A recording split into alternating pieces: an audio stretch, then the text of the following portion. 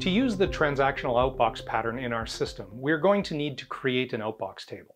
The first step when creating your outbox table is to choose a name for the table. The obvious answer would be to name it Outbox. However, the name Outbox reflects how the table will be used rather than what data it contains. Remember, there are many ways we might want to use this data. Naming it Events better reflects what the data is. We are then free to use it however we want.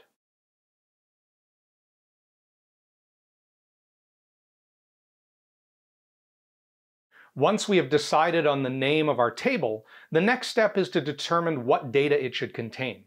At a minimum, it should probably contain a unique identifier for each individual event, probably in the form of a UUID, a timestamp representing the time that the event occurred. You probably want to store this in UTC time.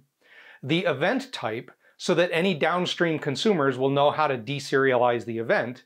And finally, the event data stored in a serialized form such as JSON.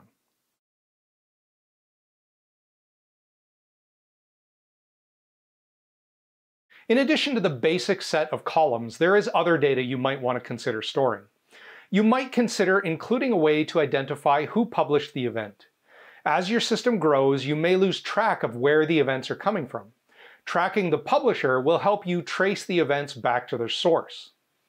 As you chain more events together, tracing the flow across the system will get difficult. A correlation ID can help here. This is a reference in one event to the previous event that triggered it. A common anti-pattern, on the other hand, is to include an offset, usually a monotonically increasing number that is used to determine an absolute order of events. Be aware that in a distributed system, absolute order is often impossible to guarantee.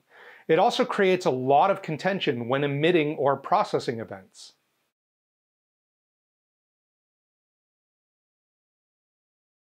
Once we have determined the name of the table and the columns it should contain, we're ready to create it.